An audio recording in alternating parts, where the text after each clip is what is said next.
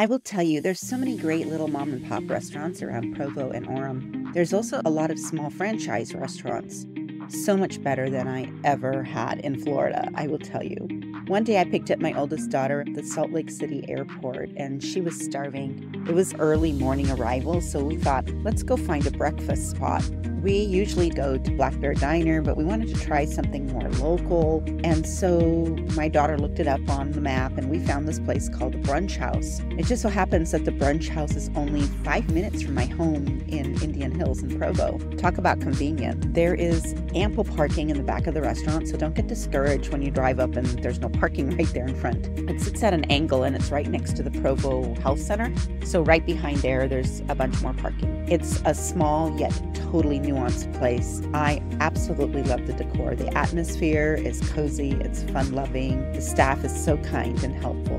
When you first walk in, you're greeted with the smell of fresh baked goods and breakfast. I love to eat breakfast. I like breakfast for breakfast, lunch, and dinner, and anything in between. Turn to your left in the restaurant and you will see the bakery cases. You can't get your eyes off of those. Those goodies are so yummy, and they have croissants and they have really yummy guava Cuban pastries, which we very rarely see here, and that is one thing we had everywhere in Florida. There's so many goodies to choose from, but don't save those for after breakfast so that you can have room in your tummy for breakfast. There's so many great, awesome choices on their menu. I ordered the Veggie Omelet, which was filled with mushrooms, spinach, onions, peppers, and a little cheese. I had their breakfast potatoes and whole wheat toast, and it was really delicious.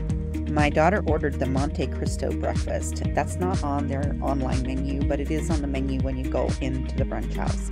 It was absolutely delicious. They also have a Cuban sandwich. I haven't tried that yet, but it's on my list to try because we love to compare it to the ones we've had in Florida. There are a lot of Latin choices like huevos rancheros and other items that are super yummy. In the beginning, Angelica and her partner, Julio, they were originally from Southern California. They wanted to make a fresh start and raise their children in a safe and growing state.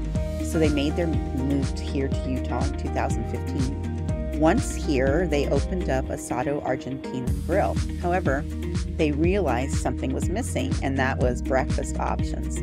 They soon opened up the Brunch House in Provo, and it didn't take long for word to spread about the amazing dishes that come out of their kitchen. It's a great place for friends and families alike with their cozy atmosphere, friendly staff, and delicious food. They serve up delicious breakfast like omelets, French toast, pancakes, waffles, and more. Now people come from all over and it can get very busy, so I say don't go super early. I would go, but then again, you don't get all the bakery items because once they run out, there are no more. So it's hard to know when to go exactly. So I would try different times to find your favorite time to go. The Brunch House is located at 1145 North, 500 West in Provo.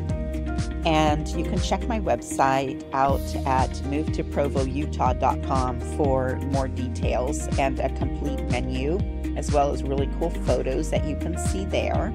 And for this restaurant, we're giving them 5 stars for sure. It is on my short list of best breakfast places to eat in Provo, Utah, but not just in Provo, the entire Utah County. I love the food, love the atmosphere, love the bakery. So don't wait, treat yourself and your loved ones to a delightful brunch experience at the Brunch House. Trust me, you won't be disappointed.